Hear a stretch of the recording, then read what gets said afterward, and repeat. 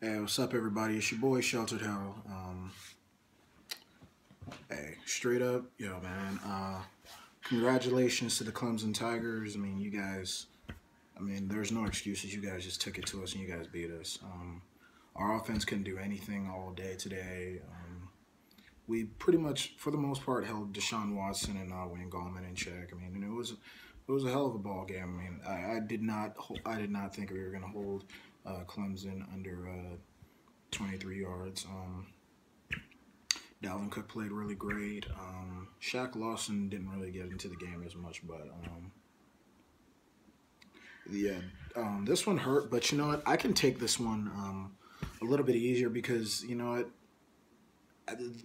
At the end of the day, Clemson was just a better team. I mean, I think this is Clemson's year. You guys need to go ahead and do what you got to do. Good luck to Clemson for the rest of the year. Go out there and just win it for the ACC. You got a really great team. You got a really great quarterback. You guys got everything you need to win the to win a national championship this year. So go ahead and finish it. Get it done for the ACC. You guys are the best team in the country, and that was proven on this field today. Like I said, congratulations to Clemson Tom. Congratulations to Bradley B. Clemson owns. Savage Tiger, all you guys. I mean, you guys are just the better team. There's nothing I can say.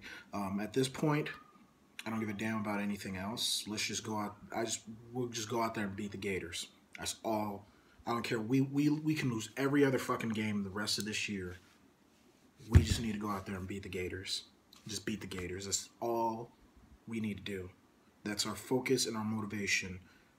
Win the state title this year. Next year, this team will be back, and that'll be our year. It'll be our year. I predicted before the beginning of the season that we would go 10-2 and that our two losses were going to be to Georgia Tech, which even though I didn't know Georgia Tech was going to be as bad as they are, Georgia Tech and Clemson. So, I mean, we're a young team. There's no excuses. Clemson just lined it up, and they were just the better team. I know Noles fans don't want to hear that, but I mean, it is what it is. They were just the better team. A lot of people saw my pre-game speech, but here's the thing, people. You gotta understand. This is the TTC, and 95% of the stuff that we say on here, we really don't mean. We just have to get our fan bases pumped up. We gotta do what we have to do to incite energy. You know, to get some, to get people talking about this game and getting us into it. I believed we could beat Clemson, but I wasn't going to be surprised if we did lose to Clemson.